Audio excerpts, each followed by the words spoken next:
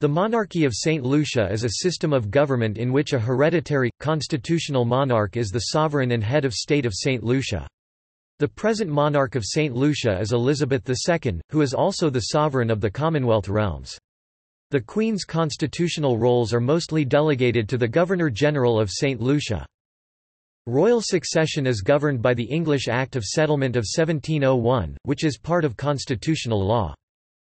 The present Queen Elizabeth II has reigned over the separate Saint Lucian monarchy since the 22nd of February 1979. She along with her husband and other members of the royal family undertake various official, ceremonial and representational duties.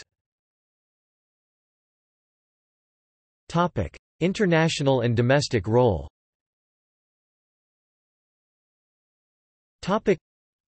52 states are members of the Commonwealth of Nations. 16 of these countries are specifically Commonwealth realms who recognize, individually, the same person as their monarch and head of state. Saint Lucia is one of these.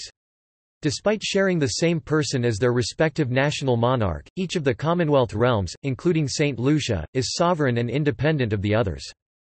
As a constitutional monarch, Queen Elizabeth II entirely on the advice of her Saint Lucian ministers. The monarch is briefed by regular communication for her Saint Lucian government. Most of the Queen's daily constitutional roles are mostly delegated to the Governor-General of Saint Lucia. The Governor-General is appointed entirely upon the advice of her Saint Lucian government. The monarch maintains direct contact with the Governor-General.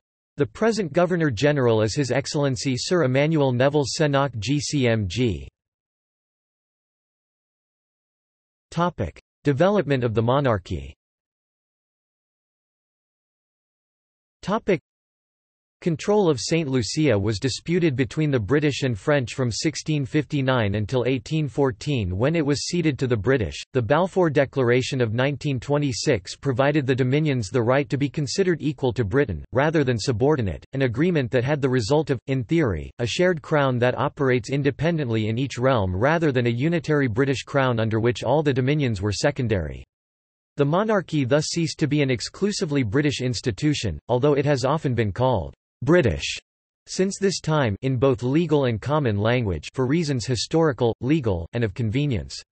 The Royal and Parliamentary Titles Act, 1927 was the first indication of this shift in law, further elaborated in the Statute of Westminster, 1931.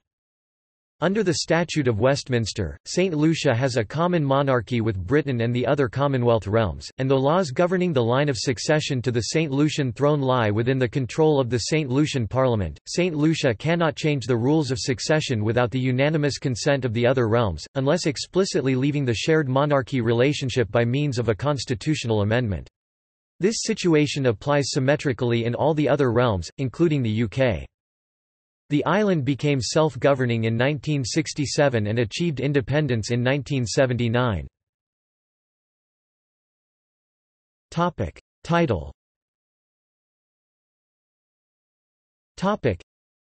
In St. Lucia, the Queen's official title is, Elizabeth II, by the grace of God, Queen of St. Lucia and of her other realms and territories, head of the Commonwealth. This style communicates St. Lucia's status as an independent monarchy, highlighting the monarch's role specifically as Queen of St. Lucia, as well as the shared aspect of the crown throughout the realms.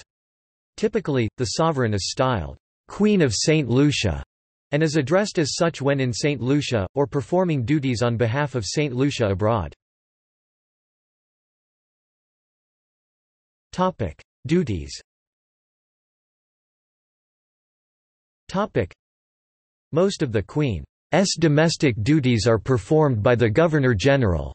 The Governor-General represents the Queen on ceremonial occasions such as the opening of Parliament, the presentation of honours and military parades. Under the Constitution, he is given authority to act in some matters, for example in appointing and disciplining officers of the civil service, in proroguing Parliament. As in the other Commonwealth realms, however, the monarch's role, and thereby the vice-regent's role, is almost entirely symbolic and cultural, acting as a symbol of the legal authority under which all governments operate, and the powers that are constitutionally hers are exercised almost wholly upon the advice of the cabinet, made up of ministers of the Crown. It has been said since the death of Queen Anne in 1714, the last monarch to head the British cabinet, that the monarch reigns, but does not rule.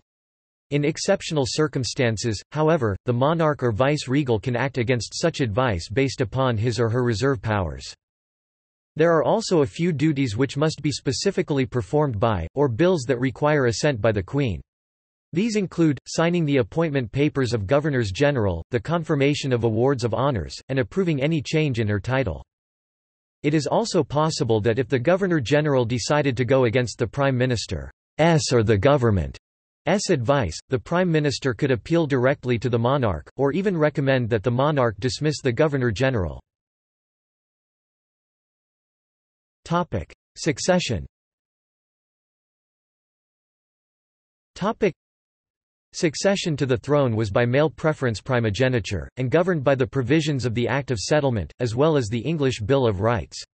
These documents, though originally passed by the Parliament of England, are now part of the Saint Lucian constitutional law, under control of the Saint Lucian Parliament only.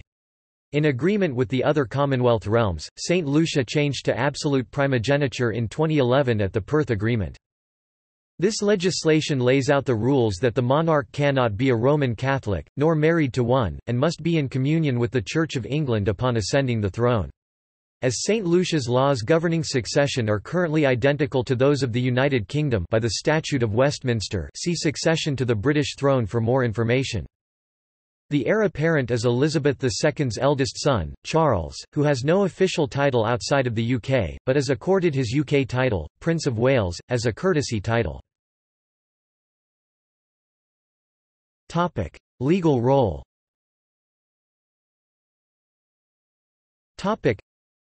All laws in St. Lucia are enacted with the sovereign's, or the vice-regal's signature. The granting of a signature to a bill is known as royal assent. It and proclamation are required for all acts of Parliament, usually granted or withheld by the Governor-General.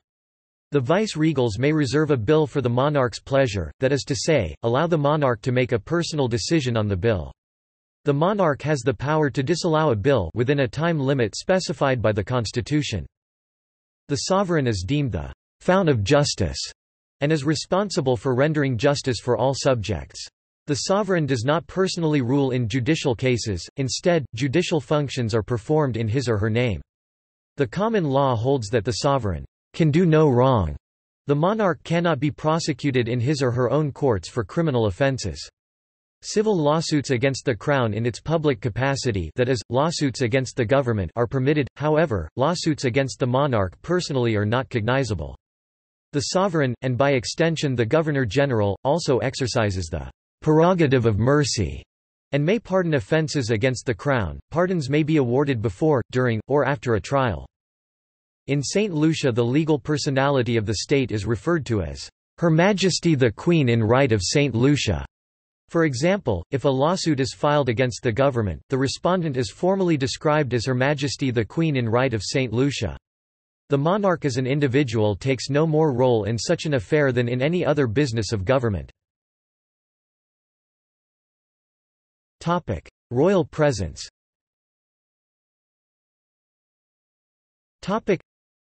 Elizabeth II first visited St. Lucia as part of her Caribbean tour of 1966.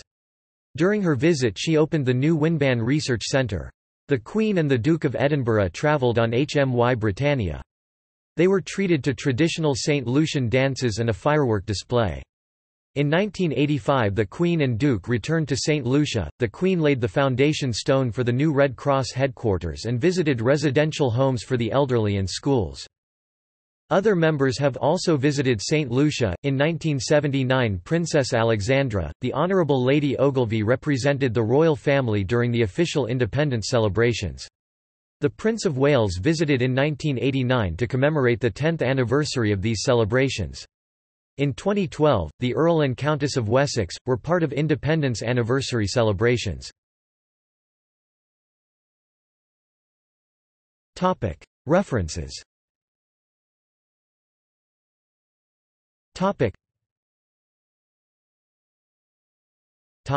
See also